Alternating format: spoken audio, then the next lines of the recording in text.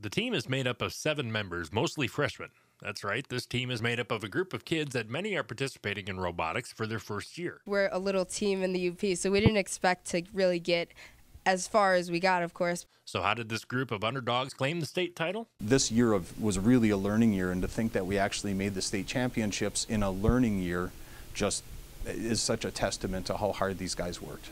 Wario says that his team may be small, but the group of innovative thinkers can accomplish just about anything. They brought in their own skill set, but I think just what they've learned throughout this short season, this short year, truly amazed everybody. I mean, I'm just blown away with what they really put together. The team amazed itself with a series of wins leading up to the state title.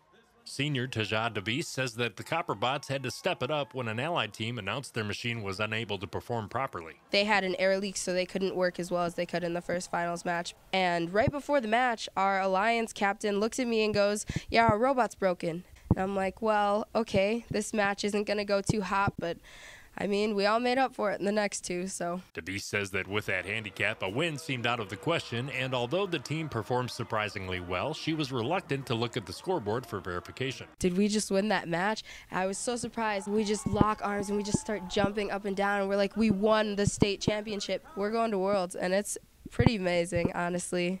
So we won the division, and we went on to win the whole tournament, which secured us a spot at the Worlds competition in Detroit. And I think we're ready for it. The Worlds competition takes place next weekend. The CopperBots will be leaving for that event in the middle of next week. It's going to be tough. This is the toughest competition there is for robotics. I'm Lee Snitz for ABC 10 and the CW5.